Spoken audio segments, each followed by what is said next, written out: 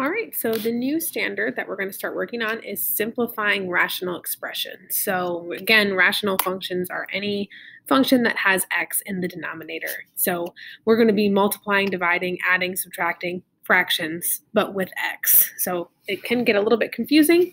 So we're going to split it into several days. We're going to start with just multiplying and dividing today.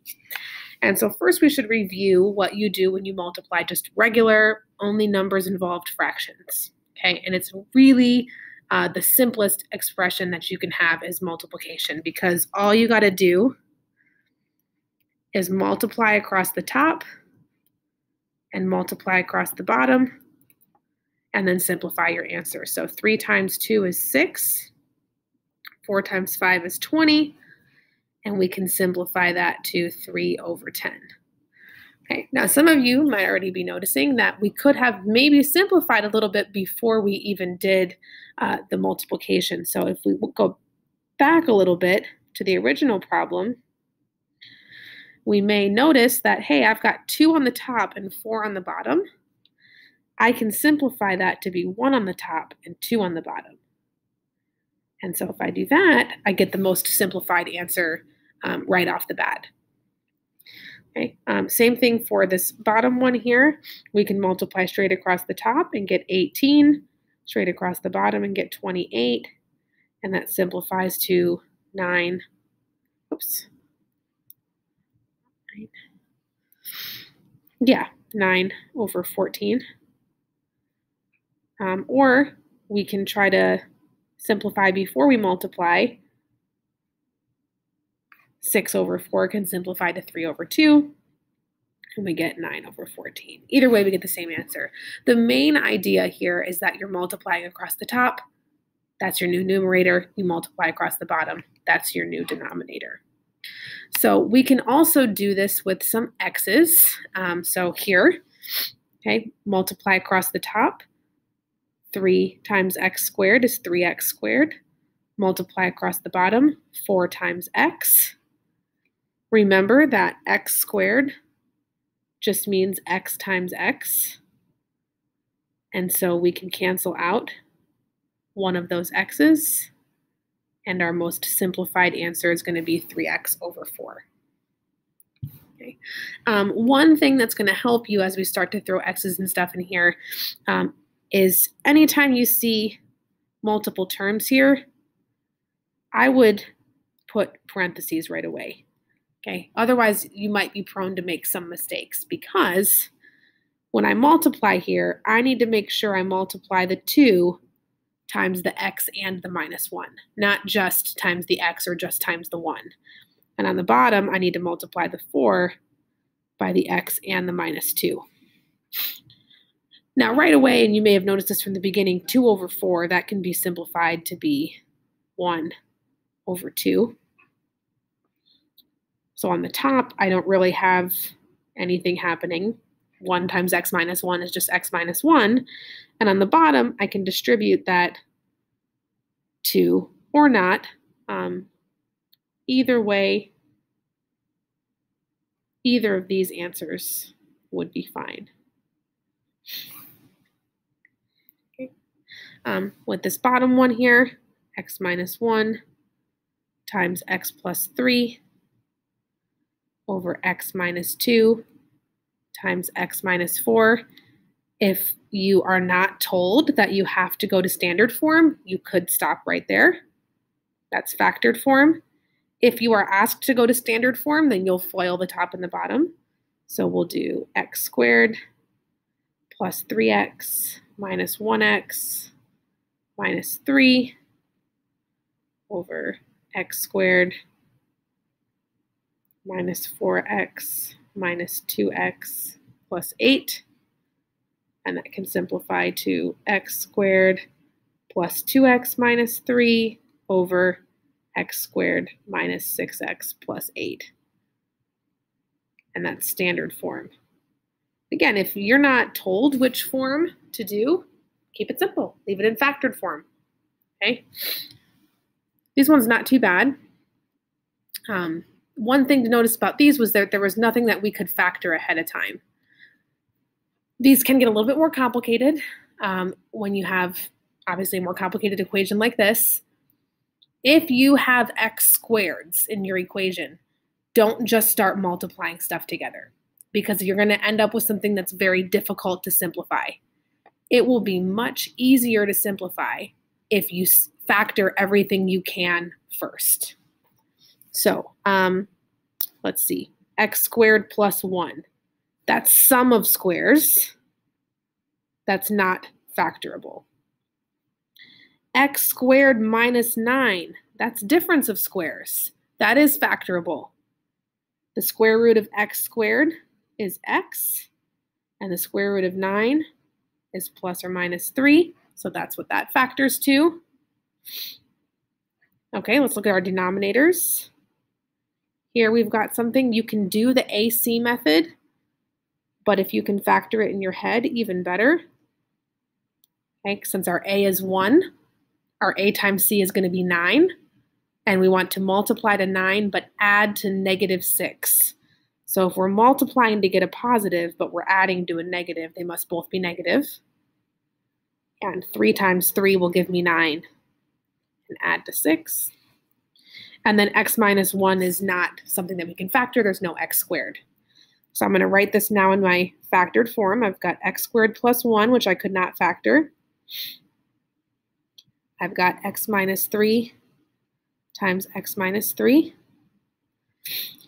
And then I'm multiplying by x plus 3 times x minus 3 over x minus 1. Okay, multiply across the top and bottom. X squared plus 1 times x plus 3 times x minus 3. On the bottom, x minus 3 times x minus 3 times x minus 1. Okay, and now I'm looking to see if I have anything that I can simplify. Well, I see x minus 3 on the top and on the bottom, so those cancel. And that's it, because these ones are not the same. This one's plus and this one's minus. So my final answer, the most simplified answer in factored form, would be this. And the order that you write the things in parentheses does not matter. And since we were not told to go to standard form, I'm going to leave it in factored form.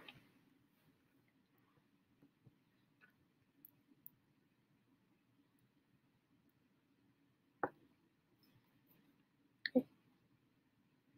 Let's do division now. Okay, division, very much the same, very similar as multiplication. There's just one more step. And so one kind of saying that's worked for a lot of people has been keep, change, flip. So you're going to keep the first fraction the same. You're going to change the division to a multiplication, and you're going to flip the second fraction. And now it's become a multiplication problem. Those two things are equal. So when you're dividing by a fraction, you can multiply by the reciprocal, the flipped version, and it's the same thing. And then we just get 15 over 8, which cannot be simplified. Okay. Again, keep, change, flip. Keep the first equation the same, change the division to a multiplication, flip the 6/7 to be 7/6. 21 over 24, which simplifies to 7 over 8. Okay, we could have simplified that right here and gotten 7 over 8 either way. That's your most simplified answer. And the basis is the same when we get to our more complicated equations. Okay, we're going to keep that whole first fraction the same. So x squared minus 9x minus 10 over x squared plus x minus 6. We're going to change the division to a multiplication, and we're going to flip the second equation. So now it's x squared minus 4 over x squared minus 1. And then we follow the same steps that we were doing before. We factor everything we can first before we just start multiplying willy-nilly. All 4 of these numerators and denominators can be factored. So let's do the easy ones first. Difference of squares. X squared minus 4 will factor to x plus 2 times x minus 2. X squared minus 1. Square root of 1 is just 1. So x plus 1 times x minus 1. Okay. AC method. Our a is 1, so that makes it a little bit easier. 1 times negative 10 is negative 10. I've got to multiply to negative 10, but add up to negative 9. So it's got to be negative 10 and positive 1. Negative 10 times 1 is negative 10. Negative 10 plus 1 is negative 9. And then this is a 1x here. So similar idea. Got to multiply to negative 6, but add up to positive 1. So it's got to be plus 3 and minus 2.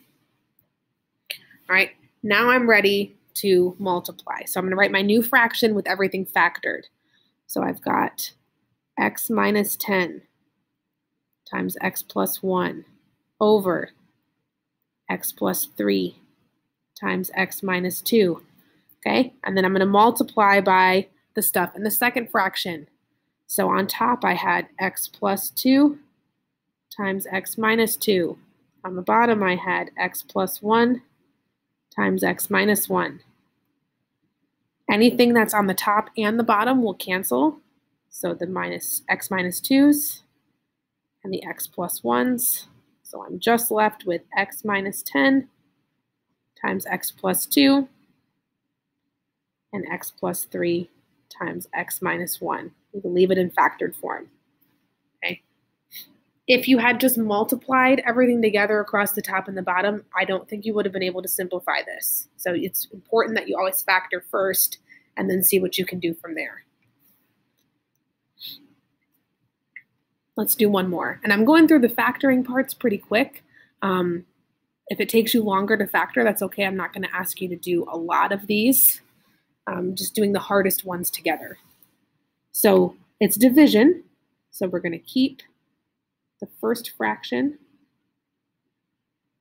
We're going to change the division to a multiplication, and we're going to flip the second fraction.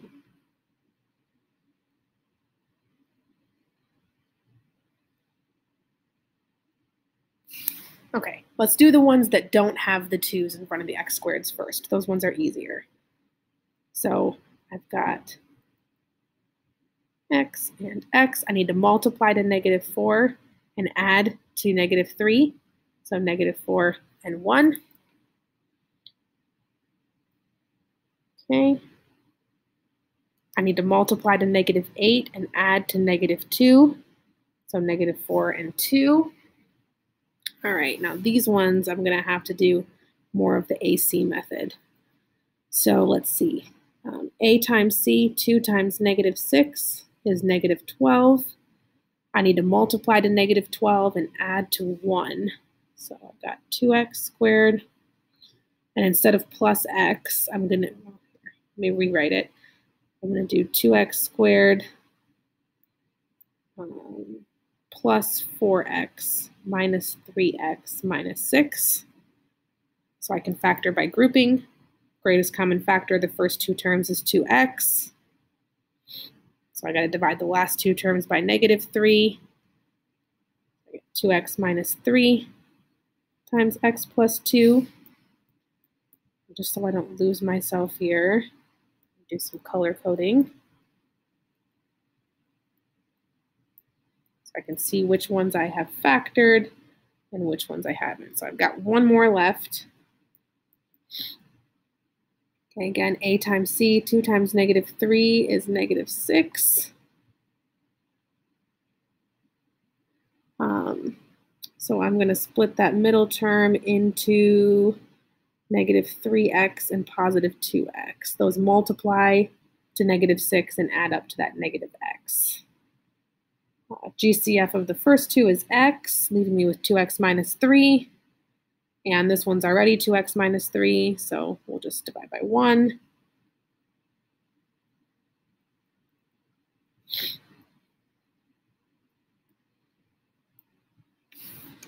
All right, let's put everything together.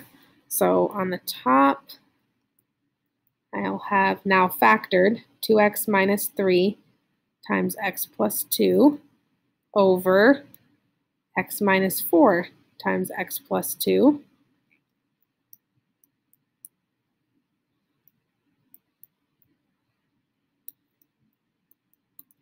And then from the second fraction on the top, x minus 4 times x plus 1. And on the bottom, x plus 1 times 2x minus 3.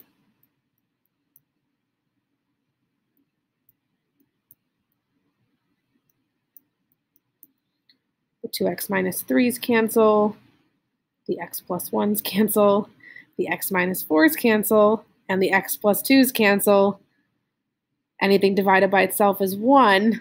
So after all that, my final answer is just 1.